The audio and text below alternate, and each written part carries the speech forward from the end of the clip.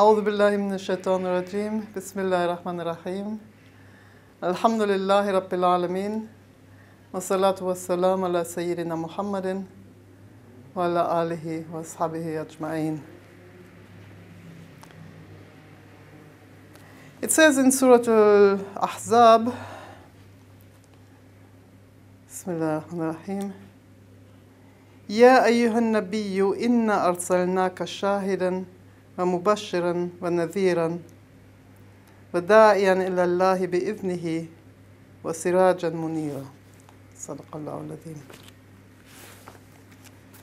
In English, the meaning is God is talking to the Prophet Muhammad ﷺ, saying, Prophet, we have sent you as a witness, a herald of good news, and a warner, and as someone who invites to God with his permission, and as a radiant sun.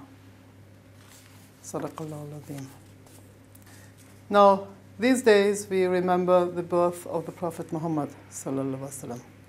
For this occasion, there are many stories for children, there are poems that are recited, describing his parents, his childhood, his birth, his being brought up as an orphan in Mecca, events from his later life, and descriptions of his high state as the final messenger. This is not like the festival of the breaking of the fast after Ramadan or the festival of the sacrifice that both have specific fixed prayers and customs.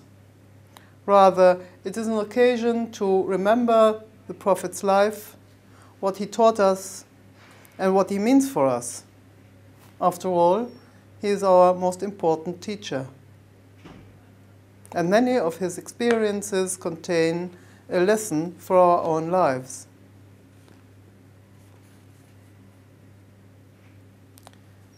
Like he was known as an honest businessman, then most other people are too interested in wealth to care. That would be an important example for our own days. Or he had the courage to remind the powerful people of God's justice and their responsibility, and to warn them of the consequences of selfishness, injustice, and cruelty. Of course, they didn't like it. But still, it's something that is very relevant for us today. Similarly, from his very early age, he was committed to social justice and the rights of the poor. And another central point is that he taught God's unity and human responsibility, in contrast to the oppressive multitude of deities and religious authorities. Then, most important, he gave men and women new hope by reminding them of God's loving kindness and the blessings that goes with being a helpful, ethical person. We learned from him, from his experience of having to leave one's home and relatives and property because of persecution. And we learned from him about making peace between fighting groups of people and to work for reconciliation the way he did it in Medina. And from his everyday life, we get an idea of respect for elders, kindness to young ones, loyalty to friends, correctness in business, self-control, and justice with enemies.